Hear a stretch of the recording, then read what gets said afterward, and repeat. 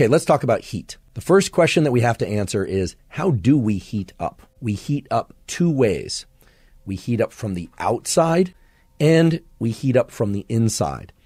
The simplest way to think about this is that we actually have two body temperatures. Body temperature varies between individuals. It varies across time of day within individuals. And at every point across your entire lifespan, you have two distinct temperatures. One is the temperature on your skin, what scientists call your shell, and the temperature of your core, your viscera, meaning your organs, your nervous system, and your spinal cord. And as you can imagine, the temperature of your core is always higher than the temperature at your surface. Your brain has neurons that send signals to other cells in your body and deploy the release of chemicals in your brain and body to heat you up when you are too cold and to cool you down when you are too hot. One way that you can heat up is by cooling down the surface of your body. That's right. If I were to throw a cold towel, ice cold towel onto your torso right now and ask you, well, how do you feel? You'd say, oh, that's cold, that's chilly. However, because your brain is acting like a bit of a thermostat, as the surface, the shell of your body felt cool, it would make sense that that thermostat would activate biological mechanisms that would heat up your core. So anytime we're talking about heat, meaning deliberate heat exposure, things like sauna, it's very important to understand not just the stimulus, how hot something is, how long you're in a sauna, etc., but the effect that has on your shell and on your core. If you can understand that, you can design protocols that are literally perfect for your goal. Everything in biology is a process. So as you'll soon learn, there is a specific sauna protocol that can allow anybody, in fact, to increase the amount of growth hormone released into their brain and body 16-fold. That's right, 16-fold.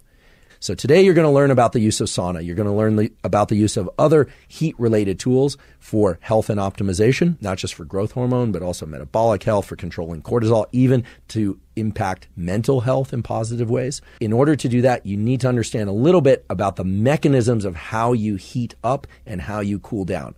I promise to make the description of that which follows very clear, even if you don't have a background in biology.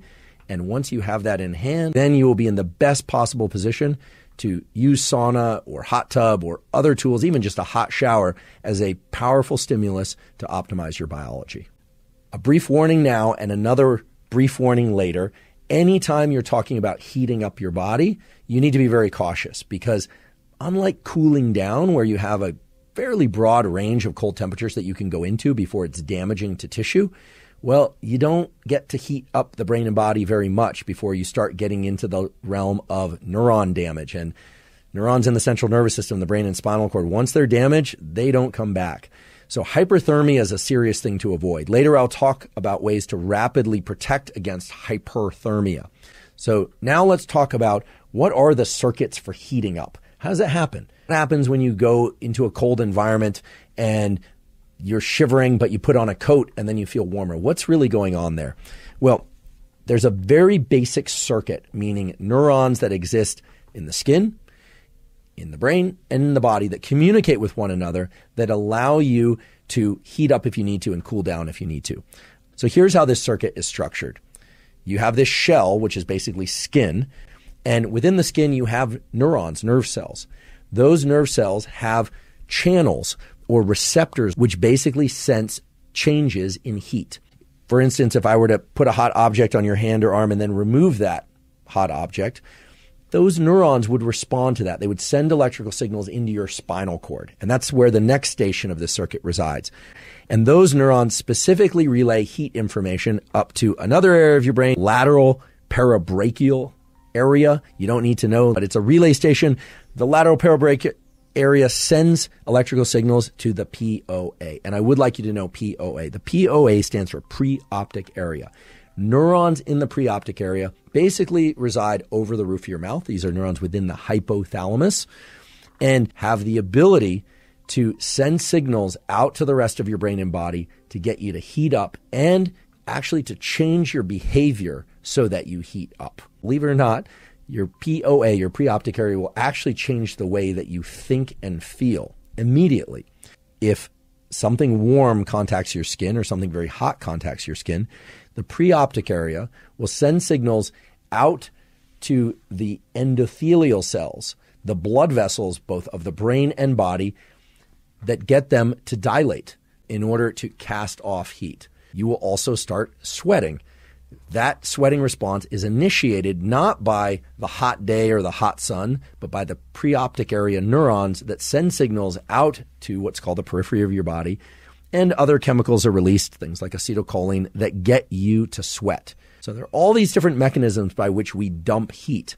And the lethargy, the kind of tiredness that we feel on a really hot day, that's also controlled by this circuit that I just described. One other key thing to understand about this circuit related to heat is that the preoptic area also can send electrical signals to the amygdala, a brain area that is often talked about in the context of fear, but is really just a brain area that can activate your sympathetic nervous system. If you ever have gotten into a sauna that was very, very hot, maybe 210 degrees Fahrenheit, you sit there for a minute, you'll notice that your heart rate increases, and there are reasons for that, and we'll talk about some of the health benefits of that in a few minutes. You may not feel like your skin is going to burn up, but you often will feel the impulse to get out, especially if you stay in there for a little while.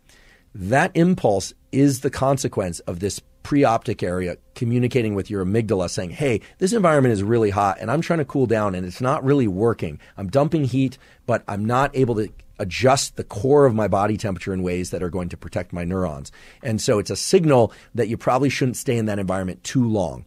So now you know the circuit. Again, it's simple. It goes from skin to spinal cord, one brain area to another brain area. That's the key one in this discussion, which is the POA, the preoptic area. And the preoptic area can kick off a bunch of autonomic, subconscious responses to heat, which make us attempt to get cooler, things like sweating, vasodilation, etc. And it can kick off behavioral responses, spreading out our limbs in an attempt to dump even more heat, feeling lethargic, so a lack of desire to run and move. And it also has the opportunity to kick off a mild or maybe not so mild panic response to get us out of that hot environment. Next, I'd like to talk about the use of deliberate heat exposure, including sauna, but other tools as well. But first, I'd like to just emphasize that the use of deliberate heat exposure can be a very powerful way to improve health and longevity. There's a wonderful study on this that was published in 2018 that includes a lot of data from a lot of participants in a lot of different conditions. This is one of several papers that clearly demonstrate that regular use of sauna or other forms of deliberate heat exposure can reduce mortality to cardiovascular events, but also to other events, things like stroke and other things that basically can kill us. And basically what they found was the more often that people do sauna, the better their health is and the lower the likelihood they will die from some sort of cardiovascular event. Now, what do we mean by sauna? We need to define some of the parameters around sauna, and I promise to provide you some alternative ways to access some of the health benefits that were observed in this and related studies without the need to have a sauna, because I do realize that a lot of people don't have access to sauna. First off, the temperature ranges that were used in this study and pretty much all the studies that I'm going to talk about are between 80 degrees Celsius, meaning 176 degrees Fahrenheit, and 100 degrees Celsius, meaning 212 degrees Fahrenheit. So somewhere in that range. How hot should you make the sauna or the environment that you get into? Should you decide to use these tools? Well, that will depend on your tolerance for heat, how heat adapted you are. Yes, some people are better at sweating than others, and over time, we all get better at sweating, meaning if you go into the sauna more frequently, you become a better sweater. Not a sweater you wear, but the verb, sweater. You get better at sweating, at dumping heat through the loss of water. And I recommend starting on the lower end of the temperature scale, and if that's too hot for you, that you even lower the temperature further. Now, how long were people exposing themselves to these hot environments? Anywhere from 5 to 20 minutes per session. In this particular study, they compared the effects of people that did sauna once a week, 2 or 3 times per week, or 4 to 7 times per week. And what they saw was really remarkable. People who went into the sauna 2 or 3 times per week were 27% less likely to die of a cardiovascular event than people that went into the sauna just once a week. And in fact, the benefits were even greater for people that were going into the sauna 4 to 7 times per week. Those people were 50% less likely to die of a cardiovascular event compared to people that went into the sauna just once a week. I want to just talk about the use of sauna as a tool and emphasize that you don't have to use a sauna in order to get these benefits. It is simply a matter of making sure that your shell and your core heat up properly a bit. Not too much, not too little. So just to be clear, the temperature range is important. You want to get between 80 and 100 degrees Celsius. Now you know the conversion to Fahrenheit. You could, however, immerse yourself in a hot tub or hot water bath up to your neck. That's another way to approach it. If you didn't have access to either of those, you could also put on a hoodie or a wool hat and a hoodie, or you could do like the wrestlers do, and you could actually buy one of these plastic suits. All of those will increase your shell and your core body temperature, right? Especially if you do it on a hot day. But of course, be careful, hydrate, and don't overheat. Don't become excessively hyperthermic, because you can get heat stroke and you can potentially die. But if you're going to use sauna, often I get the question, how hot should the sauna be? Well, now you know. How long should you be in there? 5 to 20 minutes per session, although I will talk in a minute about ways to optimize hormone output, in particular growth hormone output. And of course, you have to ask yourself, wet sauna, dry sauna? You know what? Doesn't matter. Use what you prefer. Many people ask me, well, what about infrared sauna? My understanding, or at least my assessment of most infrared saunas out there, is that they don't get hot enough. They don't get up to that 80 to 100 degrees Celsius range. Some do, most don't. Now I'd like to talk about the use of sauna to increase growth hormone. Growth hormone impacts metabolism and growth of cells and tissues of the body. It is responsible for tissue repair as well. And the growth spurt that everyone experiences during puberty is the consequence of growth hormone. What I'm about to describe is a study that found dramatic, really dramatic, I should say, increases in growth hormone. Normally, we would release growth hormone every night after we go to sleep, in particular in the early part of the night when our sleep is comprised mostly of slow wave sleep.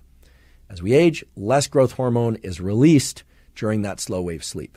Certain forms of deliberate heat exposure using sauna can stimulate very large increases in growth hormone output, which for people in their 30s, 40s, and beyond could be very useful, and may also be useful for people who are just trying to stimulate the release of more growth hormone in order to, for instance, recover from exercise or stimulate fat loss or muscle growth or repair of a particular injury. This is a paper that was published in 1986, which is some years ago, but nonetheless serves as a basis for a lot of other studies that followed. So let me describe what they did in this study. They used an 80 degrees Celsius environment, so that's 176 degrees Fahrenheit.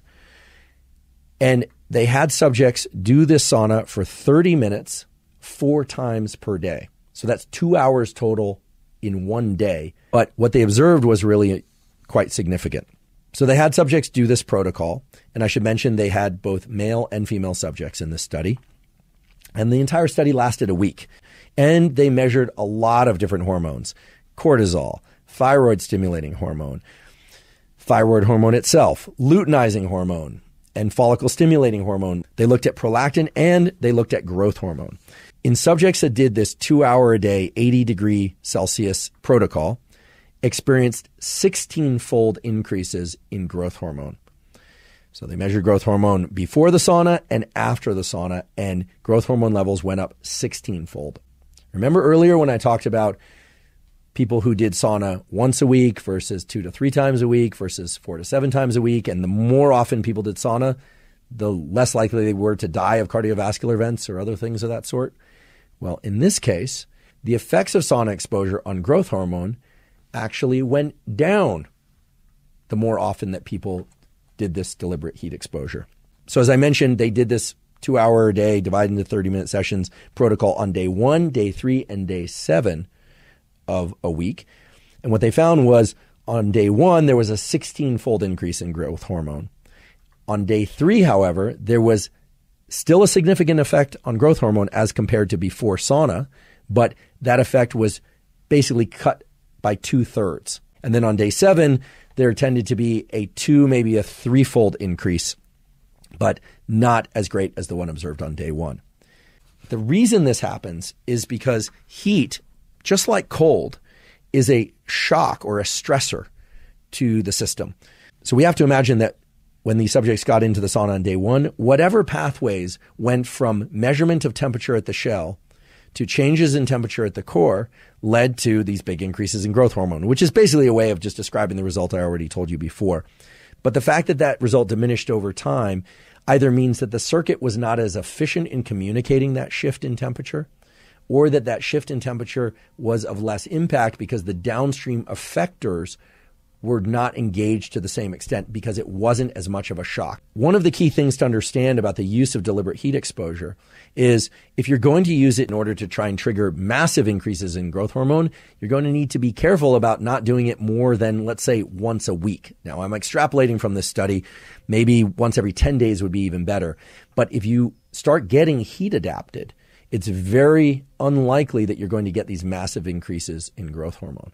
So I don't mean to be discouraging of using deliberate heat exposure to access growth hormone increases, but if that's your specific goal or your main goal, then I think it's reasonable to say that you don't want to do deliberate heat exposure, at least not of the sort that I described here, more than once a week or maybe even once every 10 days, and that you would want to time that to other events in your life, maybe hard workouts, or if you're trying to push through a fat loss barrier, or simply in order to access growth hormone at peak levels, maybe 3 times per month or 4 times per month.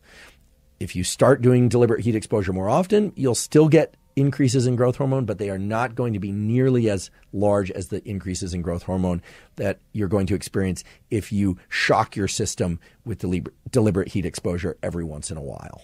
So just to briefly recap, if you want to get the greatest growth hormone increases, do sauna or other deliberate heat exposure fairly seldom.